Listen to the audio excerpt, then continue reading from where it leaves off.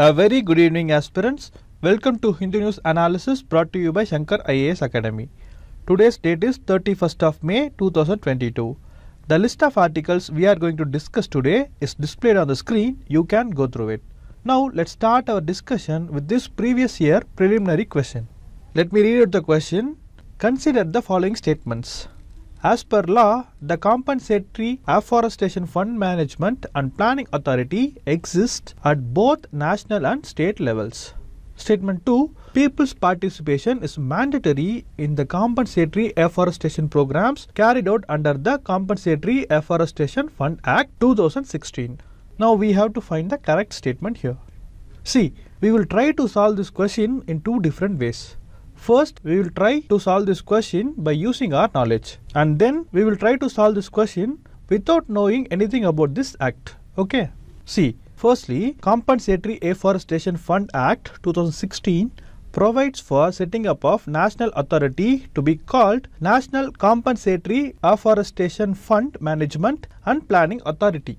The same act also provides for State Compensatory Afforestation Fund Management and Planning Authority in each state. So simply, CAMPA exists at both central and state level. So statement 1 is correct. And if you go through the act, that is the Compensatory Afforestation Fund Act 2016, it is nowhere mentioned that people participation is mandatory. So this statement is incorrect. So we can conclude that our answer is option A 1 only. Now let's assume you don't know anything about CAMPA Act. Now how to solve this question? See, just think of other statutory bodies like Human Rights Commission and Information Commission. We know that it exists both at central and state level. That is National Human Rights Commission and State Human Rights Commission, or Central Information Commission and State Information Commission. So here, this authority, that is Compensatory Afforestation Fund Management and Planning Authority, may exist at both central and state levels. Okay, so we can assume that statement 1 is correct. Now coming to the second statement, it says people's participation is mandatory. See, this statement is quite extreme and people cannot be asked to participate mandatorily in the process. Okay, so this statement will be mostly incorrect. So we can go with option A, which is 1 only. See, even if you don't know the exact answer, try to apply some logic. You will get the answer. Okay. Now let's move on to our article discussion. See this article here. It is a text and context article. And according to the article, Union Finance Minister has said that transition away from coal as a fuel for power would be disrupted by the Russia-Ukraine war. So this statement here is the essence of the article given here. In this context, we are going to understand the need to move away from coal and the extent of India's coal dependence, and finally we will see how the war has made difficult for India to move away from coal. Okay. Before that, the syllabus relevant to this article is highlighted here for your reference. You can go through it. Now let's start our discussion by seeing the extent of India's dependence on coal. See, as of February 2022, the installed capacity for coal-based power generation across the country was 2 lakh megawatt. This accounts for about 51.5% of power from all sources. When compared with this, the installed capacity based on natural gas is only about 25,000 megawatt. So it is only a mere 6.3% of all installed capacity. Additionally, know that renewable power accounted for nearly 1 lakh megawatt, or you can say 27%. So from this data, we can safely say that India is heavily dependent on coal for power generation. Okay. See, the government is also working on technologies and other methods to reduce this dependency. And apart from this, coal-based power stations are retired periodically. But it is not good enough to make any big difference. This is because the coal-based power plants are not retired fastly, and at the same time, new additions are also being made. For example, in 2020, India added 6,765 megawatt power capacity based on coal as a fuel. But during the same period, only 2,335 megawatt was retired. See, this is understandable because coal is still inexpensive compared with other sources of energy. See, I will give you a data here. According to IEA's Coal Report 2021, India's coal consumption will increase at an average annual rate of 4%. So, India will need a coal of 1.18 billion tons in 2024. So, it is definitely not easy to shift away from coal overnight. Now, why is it important to move away from coal? The main reason is the threat of global warming. See, the threat is increasing over the planet and it is promising to bring about unprecedented natural calamities. And an effective way to keep the danger at bay is to cut the use of fossil fuels such as coal, natural gas and oil. And why should we cut the use of these three fuels alone? This is because about 80% of world's energy requirements are met by these three fuels, that is coal, natural gas and oil. See, these three fuels contribute to global warming by triggering the emission of carbon dioxide. However, the worst culprit of them all is coal, which emits nearly twice as much carbon dioxide as natural gas and about 60% more than oil. This is based on a kilogram to kilogram comparison. Combusting coal also leaves behind partially burnt carbon particles that feed pollution and trigger respiratory disorders. The consequence of these chemical reactions gains great significance because the power sector in India accounts for 49% of total carbon dioxide emission compared with the global average of 41%. Okay, and these are the reasons India should move away from coal. Having seen this, now let us see how war made it difficult for India to move away from coal. See, natural gas has been considered as a transition fuel in India's plan to move away from coal. But the international cost of natural gas has increased too high to be financially viable. See, on May 17, 2022, the price per metric million British thermal unit of gas was 1,425 compared with just 500 in April 2021. So, the war has made the price fluctuate, which serves as a concern for India.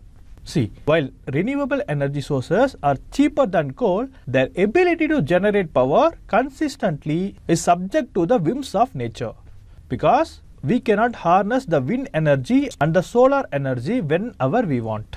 But on the other hand, coal can give you power on demand. And the storage technologies are still not mature enough to help renewable energy sources become reliable generators of power. And this factor also made it difficult for India to move away from coal. So that's all about the article. In this news article discussion, we saw about the extent of India's dependence on coal and why India should move away from coal. And then finally we saw how the war has made it difficult for India to move away from coal. Okay. With these key learned points, let's move on to next news article discussion. See this article here. It says that Prime Minister Narendra Modi attended the release of benefits program under the PM Care for Children scheme through a video conference in New Delhi. And according to the article, a total benefits for 4,439 children have been approved for the scheme. It is said that children who lost both their parents or a primary caregiver between March 11, 2020 and February 20, 2022 are eligible for the scheme. See, the scheme offers a lump sum amount of Rs 10 lakh when a child turns 23 years old. The scheme also offers a monthly stipend from the age of 18 to 23. Other benefits are also there. It includes school-going children will receive free education, textbooks and uniforms in the nearest government schools. Those in the private schools may avail themselves of free reimbursement. Students can also take loans for professional courses and higher education. And that's all about the news article. Now let us use this opportunity to revise about PM CARES Fund. See, it is a public charitable trust under the name of Prime Minister's Citizen Assistance and Relief in Emergency Situation Fund. That is PM CARES Fund. The fund has been set up keeping in mind the need for having a dedicated fund with the primary objective of dealing with any kind of emergency or distress situation like COVID. And it has been set up to provide relief to the affected people also. See, as I already said, PM CARES Fund has been registered as a public charitable trust and it has been registered under the Registration Act 1908 at New Delhi on 27th of March 2020. With this basic understanding, let us see the objectives. The first objective is to undertake and support relief or assistance of any kind relating to a public health emergency or other kinds of emergency, calamity or distress, whether it is man-made or natural. And it also includes providing funding for the creation and upgradation of healthcare and pharmaceutical facilities and other infrastructure. And additionally, it also funds relevant research.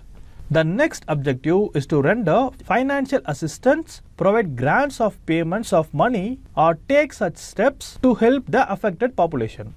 Now let us see the constitution of the trust. The Prime Minister is the ex officio chairman of the PM Cares Fund, and Minister of Defence, Minister of Home Affairs and Minister of Finance are ex officio trustees of the fund.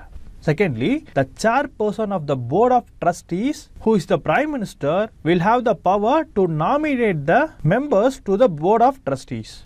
Note that 3 members, that is 3 trustees, would be nominated, and they should be eminent persons in the field of research, health, science, social work, law, public administration and philanthropy. Now let us see some other significant points related to the scheme. See, the fund consists entirely of voluntary contributions from individuals or organizations, and it does not get any budgetary support. And note that donations to PM Care Fund would qualify for 80G benefits for 100% exemption under the Income Tax Act. And donations to PM Care Fund will also qualify to be counted as corporate social responsibility expenditure under the Companies Act of 2013. Okay, these are very important points. One is it gets 100% exemption under the Income Tax Act 1961, and then it will also qualify to be counted as corporate social responsibility expenditure under the Companies Act of 2013. And apart from this, PM Cares Fund has also got exemption under the FCRA Act, and a separate account for receiving foreign donations has been opened. So this enables PM Cares Fund to accept donations and contributions from individuals and organizations based in foreign countries. Okay, so that's all regarding this news article. In this news article, we have discussed about PM Cares Fund. The primary objective of this fund is to deal with any kind of emergency or distress situation like COVID. And this fund has been recognized as a public charitable trust and has been registered under the Registration Act of 1908 at New Delhi. And then we have discussed 2 significant features of PM Cares Fund. One is it would qualify for 100% exemption under the Income Tax Act 1961, and it will be counted as a corporate social responsibility, that is CSR expenditure under the Companies Act 2013. So with these key learned points, let's move on to next news article discussion. Look at this news article. This news article talks about the Special Armed Force Camp at Perurkada. Chief Minister Pinarayi Vijayan on Monday inaugurated a project to create a Miyawaki forest on the premises. This SAP camp may soon be transformed into another green lung in the urban environment. See, the project seeks to create a green island as a biofence on one side of the camp. This is the crux of the news article given here. So in this context, let us discuss about the Miyawaki forest in prelims perspective. Then we will discuss about the concerns about these forests which are important for our preliminary as well as mains exam. Okay. See, Miyawaki is a method of afforestation. It is a Japanese method of afforestation. This is to grow urban forest and expand the green cover. Also, this is used to meet the stipulated plantation target. See, Miyawaki is a technique pioneered by Japanese botanist Akira Miyawaki. This technique helps to build dense native forest in a very short time. Okay. See, this Miyawaki method has revolutionized the concept of urban afforestation by turning backyards into mini forests. This method includes planting trees as close as possible in the same area. Note that here we are talking only about the planting of native species. Okay. See, the closeness in plantation not only saves space but also supports each other in growth and blocks sunlight reaching the ground, thereby preventing the growth of weed. The saplings become maintenance free, that is self-sustainable after the first 3 years. Okay. See, the main criteria is that the Miyawaki approach is supposed to ensure that the plant growth is 10 times faster. Also, it should ensure that the resulting plantation is 30 times denser than usual. So, Miyawaki method helps to create a forest in just 20 to 30 years.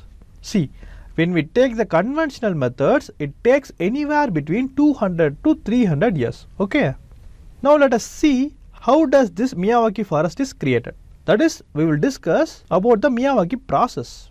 See, the native trees of the region are identified and divided into 4 layers. They are scrub, subtree, tree and canopy. Then the quality of the soil is analyzed, and then the biomass is mixed with the soil. See, the biomass would help enhance the perforation capacity, water retention capacity and nutrients in the soil. Okay. And after this, a mound is built with the soil and the seeds are planted at a very high density. For example, 3 to 5 samplings are planted per square meter. And so the ground will be covered with a thick layer of mulch. And this will help to build dense native forest in a very short time. Okay. Now, having understood about this basics of Miyawaki forest, now let us take a step ahead to see what are all the concerns related to this. See, this kind of forest lacks some qualities of a natural forest. What are they? Miyawaki forest lack qualities like medicinal properties and the ability to bring the rain. See, we can term them as fast growing plantations and cannot be termed as forest because they are actually woodlots. That is, a parcel of a woodland or a forest capable of small scale production of forest products such as wood fuel, sap for maple syrup, saw logs and pulpwood. Also, it can be used for recreational uses like bird watching, bushwalking and wildflower appreciation. But still, it cannot be termed as a forest. See, several environmentalists have questioned the efficacy of the method, especially the one that accelerates the growth of trees and claims to match a forest complex ecosystem. This is because it is not a good idea to force plants to photosynthesize fast. That's all about this news article. In this news article, we saw about Miyawaki method. It is a method of afforestation. It is a Japanese method pioneered by Japanese botanist Akira Miyawaki. This is to grow urban forest and expand the green cover. And then we have discussed about some pros and cons associated with Miyawaki method of afforestation. With these key learned points, let's move on to next news article discussion. Look at this text and context article. This article talks about the effect of Foreign Corrupt Practices Act. This act, though well intentioned, has led to the phenomena of bribe switching. So today in our discussion, we will look at the concept of bribe switching. Now let us start our discussion. First, what is the Foreign Corrupt Practices Act? See, the Foreign Corrupt Practices Act of 1977 is a US federal law that prohibits US citizens and US business entities from bribing foreign government officials to benefit their business interest. Okay. This act, that is FCPA Act, imposes heavy fines and other penalties on American firms engaging in corrupt practices. It is one of the few well implemented laws. Many believed that this law would lead to a fall in corruption and an improvement in the economy. But in reality, this did not happen. What actually happened is bribe switching. Now, what is bribe switching?